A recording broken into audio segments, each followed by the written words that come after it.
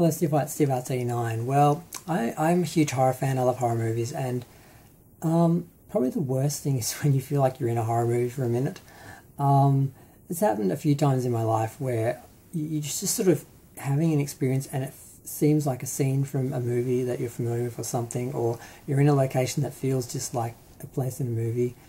And one of the things that I had was my brother-in-law owned a little cabin in the woods, and he would go out to it occasionally, and I went with him a couple of times for fun, I don't know, and it felt kind of like The Evil Dead. If you've ever seen The Evil Dead, that long trip in the woods out to the cabin, and I kind of felt lucky in a way that we had like a cabin in the woods we could go to, because there were so many horror movies where people go to a cabin in the woods. It was this big long ride, and you'd go through these areas of this dense forest and these giant sort of fern trees and man ferns and all this sort of stuff, and it's really beautiful. And sometimes in winter it'd be misty and mysterious, and it's just really beautiful. And the long trip out, and we'd sort of get there, and obviously there's no one around, there's nothing to do. The cabin's kind of small. It's just one bedroom with two beds, and then a main sort of room, just like the kitchen and lounge with like a couch under the window. Just sort of the same as the house in The Evil Dead, except not as long, because the front of that house is just two little windows and a door, and that's it. That's exactly what this house looked like, except it didn't extend back as far, so it wasn't as big. But it just felt like that, and I just felt like I was in a horror movie. And nothing much happened the first couple of times when I was there. We just looked around at stuff, walked around and stuff, just, hung out, talked, whatever. But then one time we had a guy stay there with us and his kid, and he was about my age. Also, it was a friend of my brother-in-law's, and his kid about the same age. And we were out in a tent, because he had a tent. They were sleeping in a tent, and me and my brother-in-law were sleeping in the house, but I went out and hung out in the tent for a while.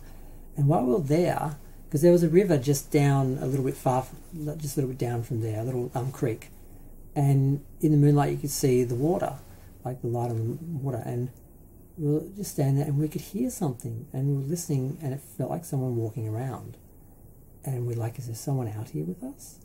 And we're like, no, it's so far out, there'd be no one out here, but if there were, what would they be doing here, And we just listened, and we're looking, and we could see something breaking like the moonlight. There was something standing in.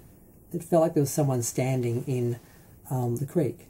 You could sort of see they were sort of blocking the moonlight from being on the water. And we're both laying there thinking, is there someone out here like standing in the creek looking up at the creek watching us? Like, what is that? And then it just sort of went away, and I'm like, was it a person? Was it an animal? If it was an animal, it would have had to be fairly big. We don't have bears in Tasmania or anything. We don't have Tasmanian devils anymore.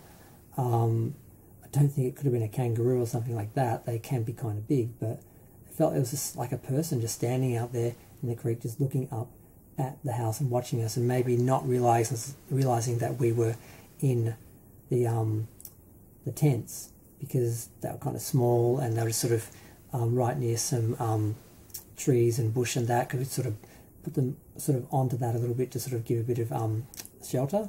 So that whoever it was, they might not have seen us. They would have seen the lights in the cabin. And I just felt like, that's freaky. Why is there someone out here, and why are they watching the cabin, and where did they go?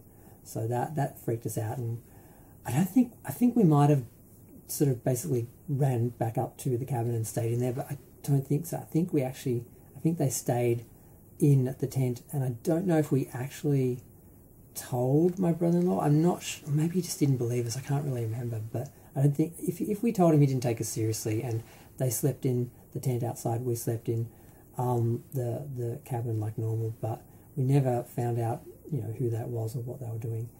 Because as far as I knew, no one lived in that area. No one lived near. My brother owned a lot of land. My brother-in-law owned a lot of land, because I think his family was actually kind of rich, which I never really realised, because they never associated with my side of the family. Because my sister would go and visit them at Christmas and Easter, and we never saw them. We never visited them. They were like country club people, and he had a lot of land. He's now on the council. He's like, he had a lot of land, and there was no one around there, so I don't know what anyone was doing on his property, walking around in the middle of the night, standing around watching, you know, over the cabin and that. So that was creepy and that was scary. But I kind of love it now as a story to tell. But at the time it was like, you know, I'm going to go. Feel free to share, like, comment, subscribe. Let me know what you think. Thanks. Bye.